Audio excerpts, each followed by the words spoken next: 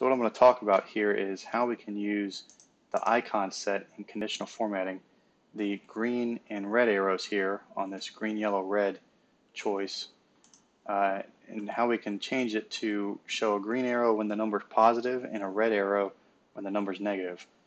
And so I've gone ahead with, I got 4 numbers here and got one positive and one negative over here, and I've just applied these right out of the box.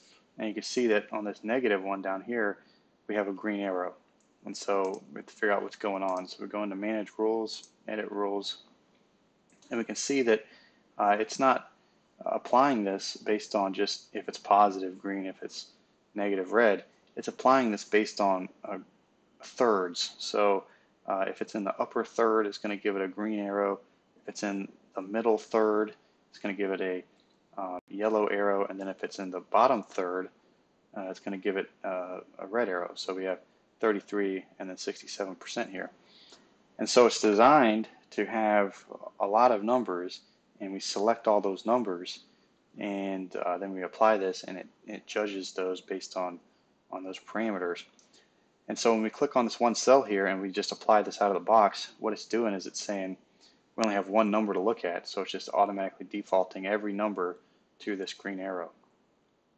So what we want to do in order to get this to become a red arrow is we're just going to change these right here, and we can see we have type up here, and so we're going to change this from percent to number.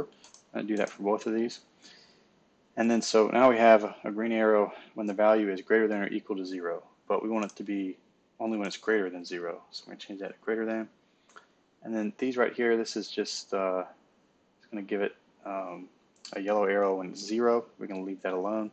And then the red arrow down here, it's going to apply that red arrow whenever we have a number that's less than 0. So I'm going to hit OK, hit apply, and we can see it went ahead and changed that red arrow right there.